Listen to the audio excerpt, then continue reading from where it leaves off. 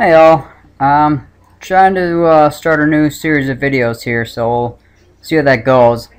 The series is going to be Access Visual Basic for applications, Access VBA related items.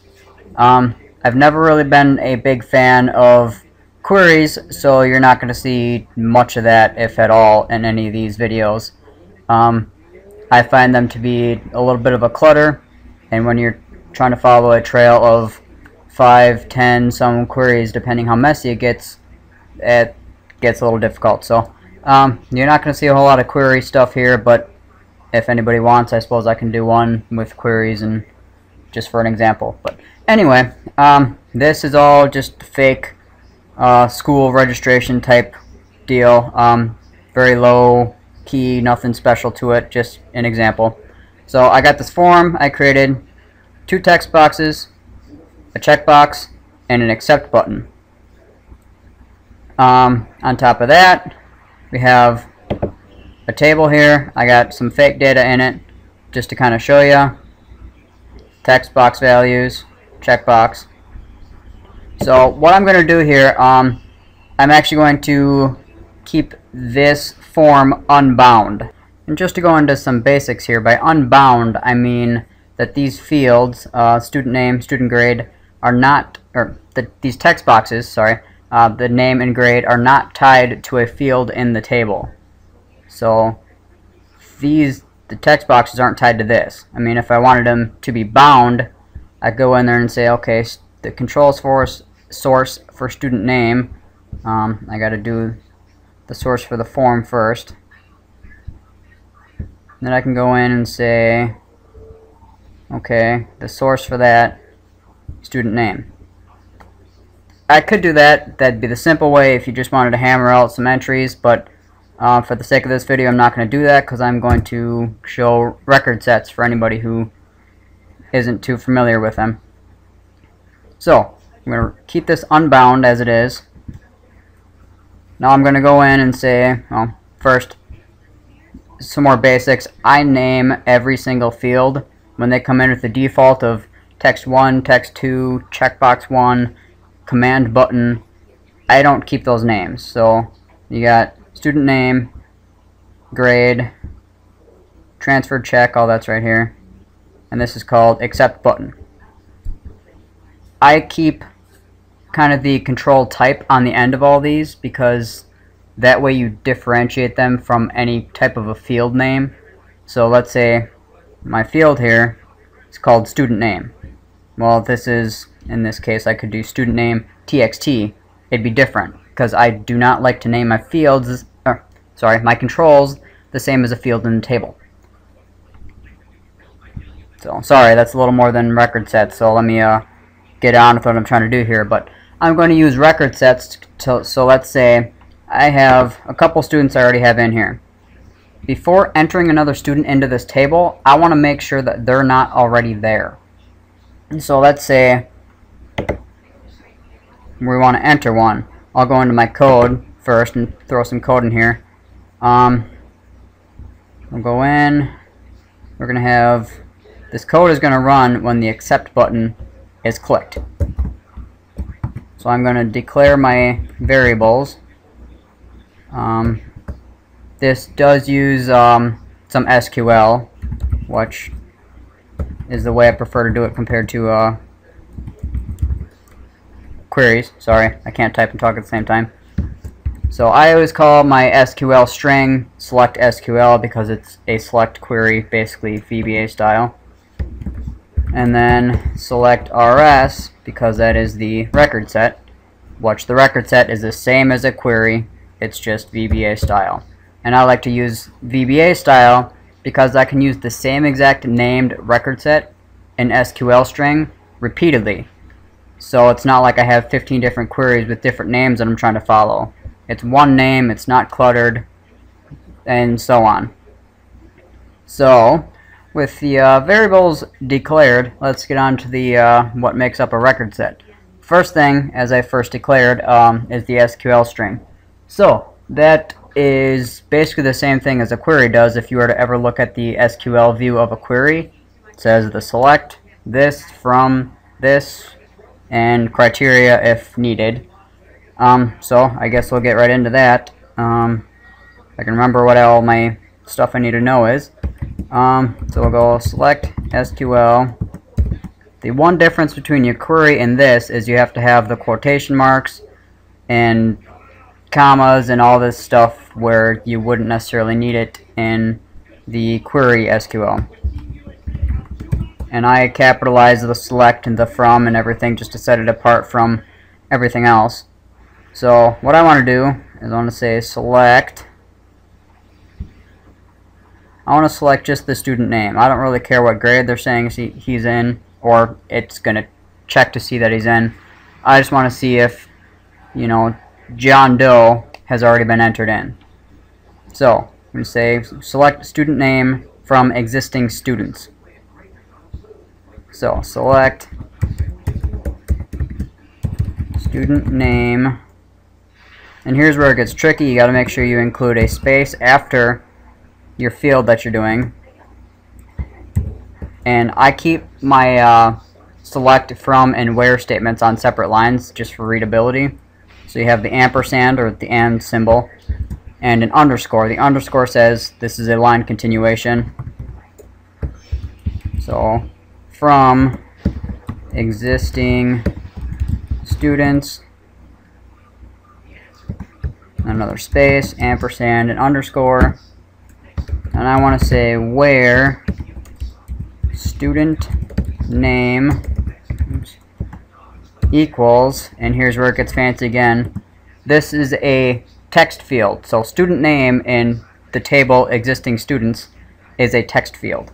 So we have to include the single quote or single tick mark or apostrophe, whatever you want to call it, and then we have to close this double quotes, and it'll say ampersand, and then I always use me dot because it gives me a quick selection, and it kind of tells me that what I'm using here is some sort of a control on the form.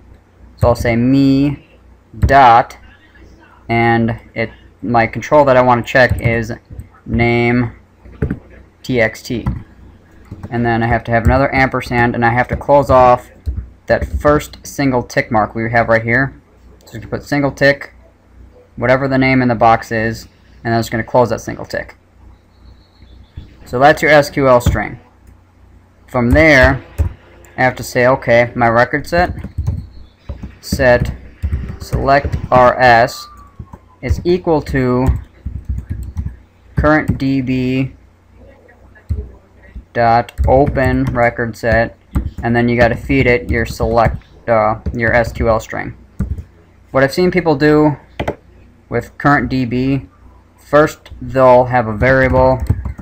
Sorry, this gets off record sets a little bit, but I don't like this, so I'm gonna make note. We'll say db string as as database, and they'll say db string equals current db, and then instead of down here where I use current db, they'll put in db string. I don't like that because you're declaring another variable that you don't even need to declare, because you can just say current db. So it eliminates the need to type any of that. So anyway, off track a little bit, but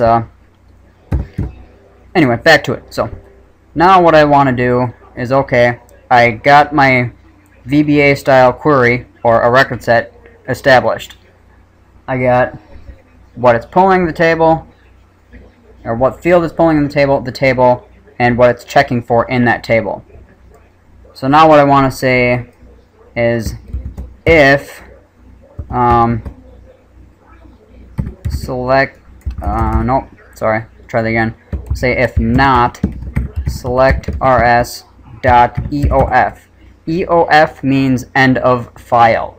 If it does not find anything in the table with where that criteria is met, it's going to be end of file, meaning there's nothing that it found. If I say not end of file, that means it found something matching that criteria. we'll say if it's not end of file, I'm going to put my if and end if in there right away so I don't forget to close off that end, or close off the if. Then I'm going to say, okay, message box, this student already exists. And then I like to always give it a, you know, a little icon to go with it. We'll say VB information, which will just put a little blue box, nothing critical. From there, I always like to put a title too, just so it, you know, more information for the user. And we'll just say exists. So now we'll go in and we'll test this. Yep, save that. So I'm going to go back to my form. I'm going to run it. I'm going to say, okay, student name is John Doe. Just for the sake, I'll say grade is 9, which I believe is the grade that was in there. So I'm going to say accept. Oh, look, student already exists. So I'll actually run that again, and I'll step through the code a little bit so you can see what it's doing. This might be outside of Recordsets too, so, but long story short, I'll go into this too, maybe in a different video.